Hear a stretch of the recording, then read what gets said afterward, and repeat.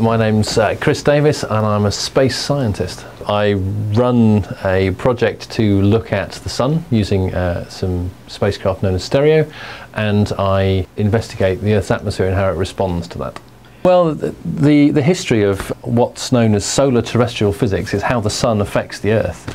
Has a long and illustrious history, and actually it started back in the 1920s with Edward Appleton, after whom the laboratory is partly named. Appleton discovered the Earth's ionosphere, and this is an electrified layer on the very edge of the Earth's atmosphere, about 100 kilometers up. But Appleton realized that the Earth's ionosphere changed. It changed daily, it changed monthly, it changed year to year, and so in order to try and understand these changes, he set up a sequence of measurements.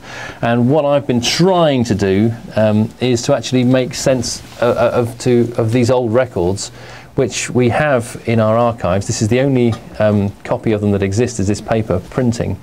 And so this stack here represents a month's worth of the scans that were made. We've got over 70 years worth of these records now, and the first 20 years or so are on these paper records, and so they're just in drawers in an archive. And what we want to try and do is to digitize these to allow scientists to get at the information, because it turns out that the ionosphere is very sensitive to changes of solar activity. So that's all documented here. We've only really been measuring the sun from space since the 1960s, I guess. This will stretch that record back to the 1930s and help us to understand how the sun's been changing over a much longer time period. So what it's doing is it's recording, it's sending up a radio pulse, and then it's measuring the time it takes for that pulse to be reflected. And then you change the radio pulse and you gradually scan through radio pulses.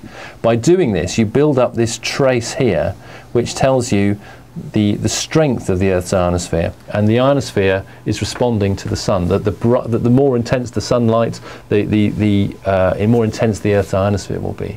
So if there was a big explosion, a very intense flash of X-rays or extreme ultraviolet light from the sun, which we know now can happen when the sun's active, it will have affected the ionosphere, and these layers would have got much bigger. So by going back in history and looking at these, we can actually work out what the sun was doing back in the 1930s. We've got stored in one of the basements of this building nearby, we have all these paper records, and I think you need to see the rows and rows of filing cabinets to be kind of aware of the enormity of the task that we've got at our hands in trying to digitize these records for science. We have years and years and years of all these. So this one, for example, well, this is what was happening in the Earth's ionosphere on the 25th of January 1935 at 9:45 in the morning, and you can see that there's some really peculiar things happening up this end. So there was probably something interesting happening in the ionosphere at that time. But if you can imagine the technology, everything was clockwork back then. So they had machines to drag the film past the screens, and they had very mechanical systems by which they actually calibrated these data.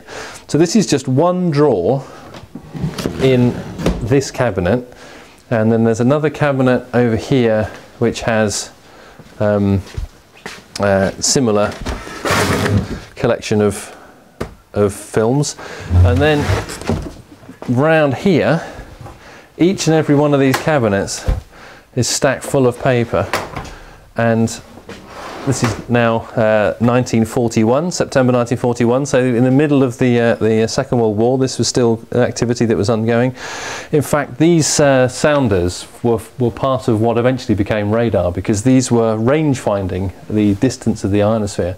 And another experiment that was going on at the laboratory at the time was detecting thunderstorms from their radio crackle, so that was direction finding. And Watson Watt, one of the guys who was working at the laboratory at the time, realised that here he had the means, he had the distance and he has the direction, and if he combined those two he could actually detect enemy aircraft. So as you can see, we have more paper here, more paper here, and these records go on. So this is now 1953, and all of these records only exist on in these paper forms. So the only way we can get to the information from these is by scanning them in, by digitizing them, and I don't even pretend to think that I can do that personally, but we want to try and get an idea of how long it would take, the enormity of this task, so that we can actually start to develop a strategy to get this information out, because we now know a lot more about the ionosphere and what makes it change and about what causes it to behave like it does. And so if we can then extract data from these images, we can get a really long time series of how the sun's been behaving and how the Earth's been reacting to it.